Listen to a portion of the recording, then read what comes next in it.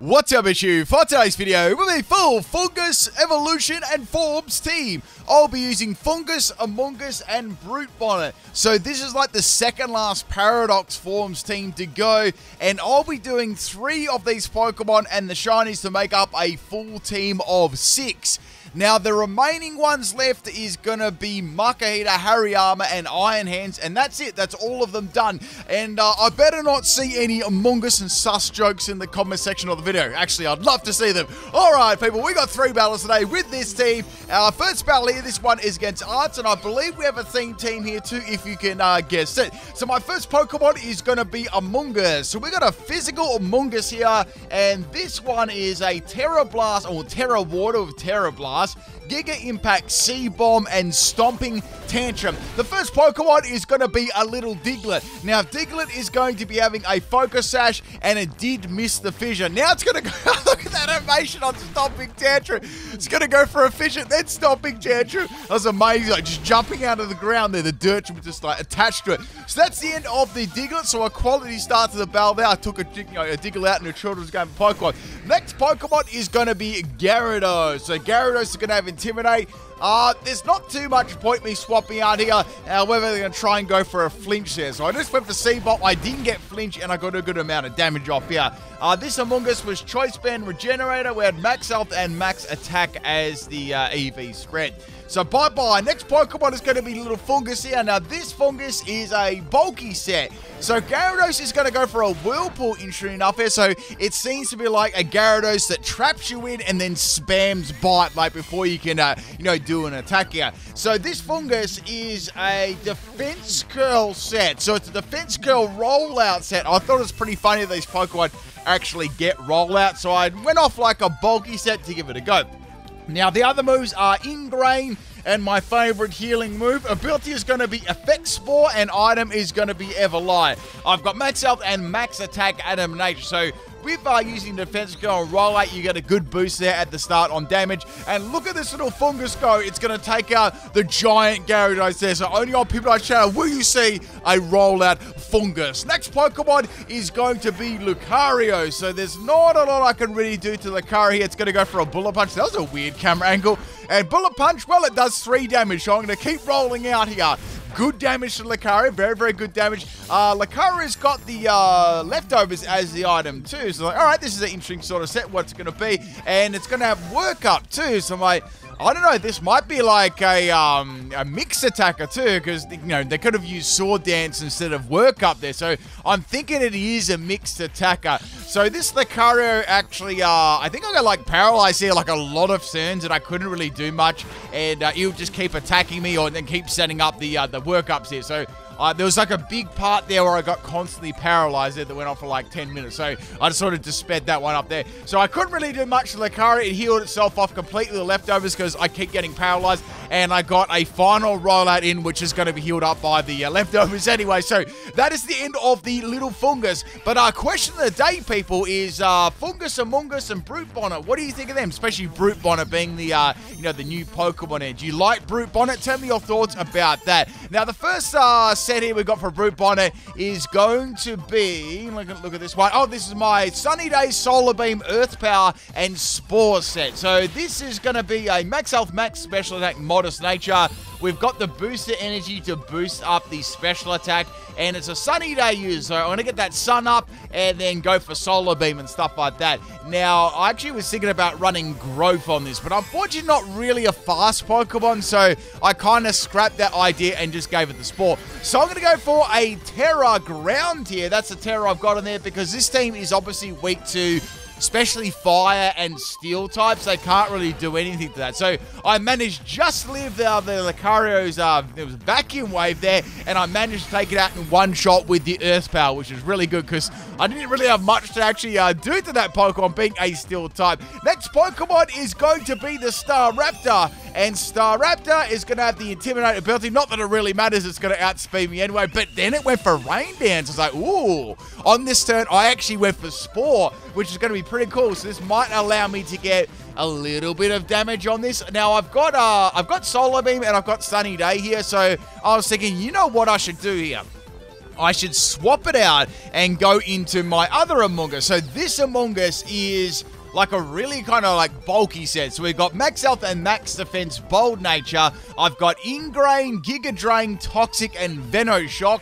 And I've got the ability to Fet Spore item is going to be Black Sludge. So it's quite a bulky set here. So this turns out to be a special Staraptor with a Hurricane in the rain, which is really cool. It still hits me really, really hard though, especially because I'm more like defensive and, you know, this thing is definitely max special attack, that's for sure. So Amoonguss is going to go down in 2 hits there, and this is actually a really, really threatening Pokemon. I have to take it out. So I'm going to go into my Foongus number 2 here. Now, this Foongus is a bulky Everlight set.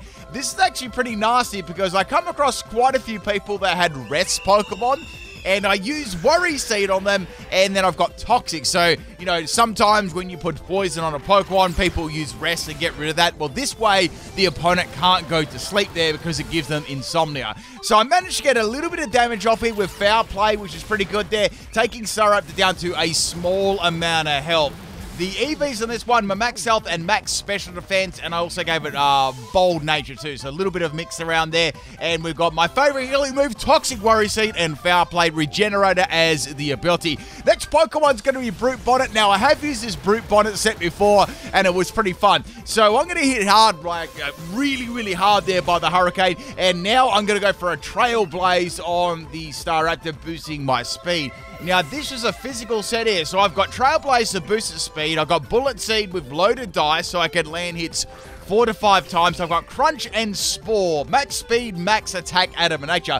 Last Pokemon is going to be Skiddo. Now, this actually is quite a good counter to my team, and I've got a defense drop there, so you probably never hear anyone saying that, but this is a grassy terrain Skiddo. Now, Skiddo has got the ability Grassy Pelt, Grass Pelt, so it is, it makes it very, very bulky on the defensive side under grassy terrain. But since I got that defense drop and a crit there, it definitely, like, mattered so much. I think it might have had Milk Drink and been, like, a bulky set. It would have been interesting whether it'd be able to continually leave crunches over and over again. Last Pokemon is Luxray. Wait, it's Luxray's eye. I think its eyes are shut. It came out and its eyes are shut. I'm not so... Do you see its eyes being shut or open? I need to have a look at this again. I need to inspect this. Here we go. Wait, it's... I don't know. Maybe it's the color of its eyes that make it look like they're closed. Anyway, so we've got the Lucario. Not the Lucario, the Luxray are going for a Protect here, and it's going to be a normal Terra too, so it's definitely going to be a Facade set because I see that it's got the Flame Orb here too, which is going to hit very, very hard. So I've got the Grassy Terrain up, which is definitely going to help, and now I can go for the Bullet Seed.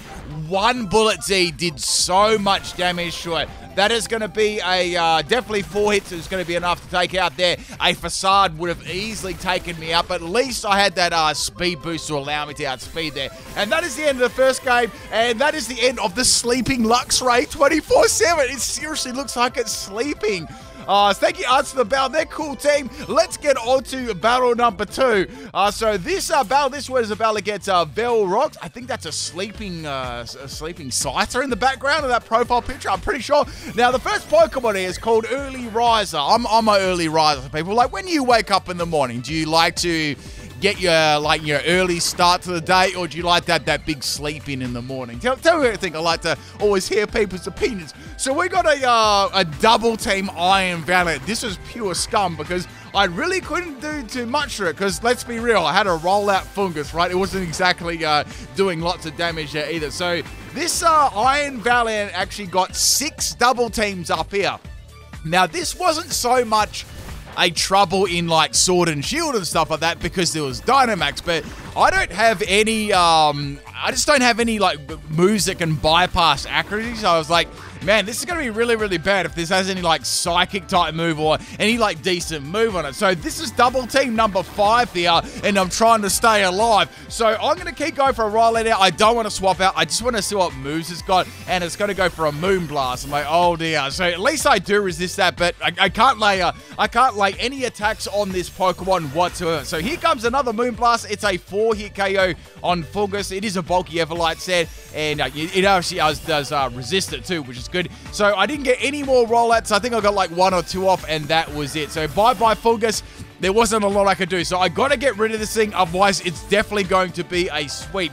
So we're going to bring in the big choice fan Amoonguss here. I was like, all right, I'm just going to go for the C-Bomb here and I hope for the best. So here comes a Future Sight, which is very, very bad. C-Bomb lands. You wouldn't read about it. So I got a big amount of damage there on the shiny Iron Valiant, but unfortunately it didn't take it out. So I was like, all right, I need one more hit to actually take this thing out. So it's going to keep firing off Moonblast against me, and this is going to be like a 3-hit KO too, because that one was actually a crit. So I'd say I would have got one more, maybe, sorry, after this Future Sight. That was my last turn anyway, so it didn't actually matter. I forgot about Future Sight. My future's not looking bright. So next Pokemon is going to be Foongus. Now, I've got Toxic, so Toxic is going to miss on a Poison-type Pokemon, which is going to be handy. And it's going to go for another Future Sight. So we're going to go for Toxic here and poison the Iron Valiant there. Always feels weird saying you can poison Iron Valley, you know. I always thought that'd be Steel-type. So this thing has like 1 or 2 more turns left in it. I just have to live these attacks,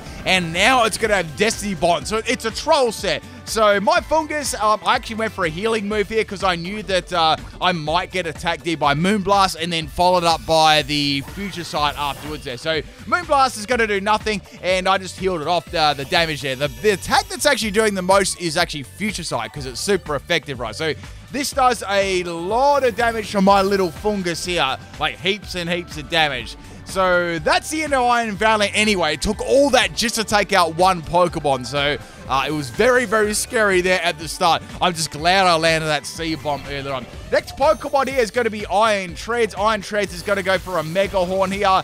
I don't know whether that one actually mattered because this was fairly like bulky set, but I don't think I would have been able to do much anyway. I think it would have been like going for like, I don't know, like Toxic or whatever. So it didn't really matter too much. So next Pokemon is the Brute Bonnet. I'm going to go for a Terra here because let's face it, I really have to. I've struggled against this one Pokemon. Like, you know, that double team was crazy. So what I'm going to do, I've got Terra Fire on this, which is quite a good Terra for Amoonguss if you're going to run it, or even, you know, Brute Bonnet, because obviously them being weak to certain moves, so you get like Terra Water or Terra Fire, pretty good.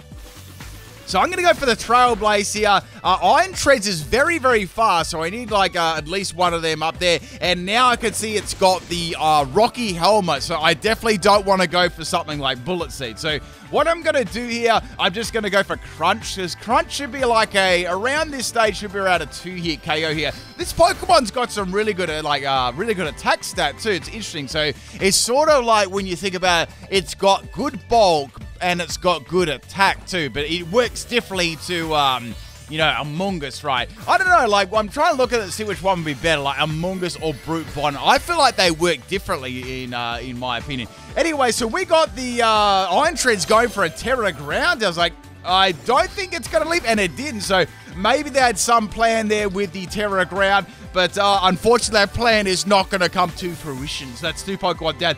Next Pokemon is going to be, we got the King Gambit, and it's sitting, it's shiny, and it's sitting on a toilet. So this part took a very, very long time. So first things first, I put the King Gambit to sleep, or at least I thought I put it to sleep, because it had a chest of brew. So that straight away tells me that it has the rest and sleep talk, right? Or at least rest. One of the two. So now I'm going to go for the Spore again. I was thinking too, it'd be great if I had my my Worry Seed Foongus from earlier on, but both of my Foongus were already fainted, so I was like, oh, that would have been amazing to get around that. So now the King Gambit is going to go for a Sleep Talk, and they got a classic Pip Night Rest Sleep Talk, so I was happy about that. Now, unfortunately, a Bullet Seed is going to probably be a 99 hit KO here. It's not it's not really doing a lot of damage, right? I was thinking on this set too, I could probably go for a Terra Blast too. That would be quite good to allow me to, you know, hit some Steel-type Pokemon. But then I had to lose like Trailblaze, and I didn't really want to do that because I quite like having that extra bit of speed, then I would have had to give up something like Spore, and, you know, Spore's quite a heady move too. So this is a Sword Dance Metal Claw Kingambit, and it's hitting very, very hard too. So I'm going to fire a couple more seeds there at the Kingambit. What I'm trying to do, right, I'm trying to knock the Kingambit off the toilet. I'm not having very much success, so it's very, very bulky. You know, it's really got its 2 feet planted. All right, so anyway, this is going to be its second turn to sleep here, and I'm going to go for a Bulletin now. They didn't wake up because I think I put them to sleep with Spore. So when you put a Pokemon to sleep, like with a move, right, that's not like Rest, it can be random. So let's say they didn't go for Sleep Talk on the first turn, but went for it on the first turn, but not on the second. So that's a different, because Rest is always going to be 2 turns to sleep, where another sleep move, well, it could be like straight away wake up, or, you know, those sort of things there. So it's unfortunately it's going to get all of its health back to the Rest again. I got to swap out. There's absolutely nothing I can do, and we're going to go into Brute Bonnet number 2. The only thing I can really do here is hit this with a powerful special type move, and let's be real, this Pokemon isn't really made out to be like a super powerful special attacker. As for this design, I'm gonna tell you my thoughts on Brute Bonnet right now. I actually quite like, I'm comparing it to Amoonguss, right? I quite like the little, like, what would you call them, leaves or moss or whatever like that hanging down off the mushroom. I quite like its design for what it is. It's not my favorite sort of Pokemon, but I don't mind the design of it. It actually works quite well. So now we got the another Rest and Sleep Talk combination here from the Kingambit. Kingambit is going to get a Metal Claw off. That had +4 in attack. That's doing an enormous amount of damage. A fun fact about Metal Claw too, I think it's got like 55 PP. It's got like a crazy amount of PP. For some reason. So that's going to be the end of the King Toilet there, which is good. In comes the Claw Wits. They're going to pop a Flash Cannon there, but Brute Bonnet managed to live, and I managed to get a Spore off here. What I wanted to do is to get the Sunny Day up, and then I could go for a Solar Beam. It's like, oh, I don't know. I'm going to have like a bit of a lucky time here. I might have to get like one more turn of sleep, and then I can go for the Solar Beam. So the sun is up now. Solar Beam is going to do a lot of damage. I just need a rest here, and that is going to be the end of the Clawitzer for sure there. The Larry the Lobster was taking a little bit of a well-deserved nap there. So now we've got 2 more Pokemon left. We got the Steve. You know, that would be good for Alligator for Steve Irwin, but I do get it. The Crocodile, and that's going to go for a Pin Missile. Pin Missile is going to be that's going to be 4 times super effective. That's savage. My next Pokemon is going to be Brute Bonnet. I've actually got it left on like 7 health, and this is going to be perfect because I've got a multi-hitting move here too, and with 4 hits and loaded dice, that's going to be enough to take it out in one shot, which is really, really good there. Otherwise, I probably would have lost to a Pin Missile Iron Thorns there. I would have been very, very salty. The last Pokemon is going to be Iron Hands. Like, this thing is going to be hitting really, really hard. Let's see how much damage I do. And I really did underwhelming damage, which I kind of expected. You know, Iron Hands is a very, very bulky Pokemon too, so it can virtually use any move here to take me out. And I've got my final Pokemon left, which is an Amoonguss. But the Amoonguss that I've got isn't a real hard hitter. It's got more investment in bulk, so it's going to be very interesting whether I can take it out or, you know, get taken out. So it's going to finish me off there with a, I think that was a Thunder Punch, and I'm sure after seeing Thunder Punch that it's got Ice Punch. Now, Amoonguss, I wasn't really sure could outspeed it, and it's not. It's going to get hit by Ice Punch. Like, all right, that's a 3-hit KO. I have to do something. So go for the Giga Drain there, my best sort of option to retain some health and do some damage. Plus, I had Black Sludge too, so that's almost going to help me out there to live possibly another turn. So here comes the Ice Punch. It's going to be very, very close here. I'm going to go for Giga Drain. That's not going to take out the Iron Hand, so this is a deciding turn. Like, all right, I think I'm going to get fainted here. It's going to be very, very close, but we'll see, right? I was just hoping for, like, no crit. Like, I wanted some sort of chance. Here comes the Ice Punch, and Amoonguss lives on 3 health. I don't get Free Sacks, and the Iron Hands is going to faint, but what a crazy finish there. Who knows what way that battle could have gone there in the end. So, yeah, I could have got Free Sacks. You know, I was thinking I could have lived that one on 1 health, and I got close. I was on 3 health. But anyway, thank you, Velrox, for the battle there. Let's get on to the third and final battle for today. This is a battle against Lychee here. Now, we've got a big Benpai. Oh, here we go. We've got a Hariyama. It's having a little bit of swim inside the ground there. It's kind of sad now that I'm used to seeing that every first turn. Like, whenever you see the first Pokemon get sent out, they always get teleported inside of the ground. Wait a second. I wonder what happens with a really small Pokemon. Do they... I wonder if there's nothing there, and then after they just appear there. I have to give that one a try. So this is going to be a really thick, bulky Hariyama. Look at them thighs, and it's going to go for a body press. Now this is going to be prime time for my Foongus with defense curl and a roll out here. The only problem is Hariyama does resist that. I've got the ingrain on this set too, so why I'm going for a rollout, I can get like recovery too. So Effect Spore actually kicks in, which is really, really cool there, and puts Hariyama to sleep, which is good. The bad thing is, unfortunately, Hariyama's got a Rocky Helmet, so let's be real. Even if Hariyama slept for the next 20 turns, I'm gonna faint to the Rocky Helmet, which really, really sucks. Like, Rocky Helmet is doing more damage to me than I'm doing to the Hariyama. Like, probably on the 5th hit, I might do a little bit more. Unfortunately, Hariyama is going to wake up there, and it's going to sit on top of the mushroom. That was brutal. Poor little Foongus there. Hey, at least it took a Gyarados out early on. That was the main thing, right? Next Pokemon is going to be the Amoonguss. It's very sus right now, and I'm going to get sat on again by Hariyama. But this Amoonguss has got some bulk to it, you know? Now I'm going to go for the C-Bomb. I get a lucky crit there with C-Bomb because this is quite a bulky Pokemon, and Amoonguss is not a very good physical attacker, which is exactly why I wanted to use it. And that's going to leave the second C-Bomb there, and now we're going to Heavy Slam Wailord, and that's going to take out my Amoonguss there. But I got it on a small amount of health, which actually was perfect. So what I can do now, since the Hariyama is on 1 health, I can go for Trailblaze here, and this gives me a free turn to boost my speed there, because, you know, Hariyama is very slow, so I can take advantage of that. I know I'm going to take a little bit of Rocky Helmet damage, but that is cool. Next Pokemon to come in here is going to be, unless they had a Hydreigon there. We got Iron Juggles. Now, this is the theme team as well. Let me know if you can guess what the theme team is in the comment section of the video there. Actually, I was currently watching this on TV at the moment. So now I'm going to go for a Bullet Seed there. Obviously, it's not going to do much. I don't have a lot to hit this Pokemon with, really. So I just went for a barrage of Bullet Seeds there. This is like a air cutter set with focused energy, so it's really quite scary because if that gets like through my team, I'm pretty much going to be toasty. So on this turn, I actually went for Spore instead of an attacking move. I'll be real, I didn't think I lived this turn at all, but my opponent wanted to get their 100% crits going with Air Cutter. So they've got Air Cutter, which already has a chance of critting already, and with the focused energy, that actually makes Air Cutter crit 100% of the time, which is, you know, very, very scary right there. I'm hoping it's not going to wake up here and I can take it out. So that was a Bullet Seed number 4 or 5. No, I got 5 in a row, and the Iron Juggless is not going to wake up, which is very, very lucky, and I'm going to take it out with another Trailblaze. A little bit of disrespect and a little bit of boosting my speed at the same time there, so I'm definitely not sad to see Iron Juggless go. Next Pokemon to come out here is going to be Scarlet. So I'm like, alright, I wonder what this set's going to be. I went for the Crunch for a massive punch, and it's got the Focus Sash, and it's also going to have the Weak Armor too, which is going to drop its defense, not that it really matters, and boost its speed, which is, you know, absolutely going to matter. So, all right, I wonder what sort of set this is going to be. So now they're going to go for the Flame Charge, and that's given that +3 in speed. So, you know, even my most speediest Pokemon will not outspeed that.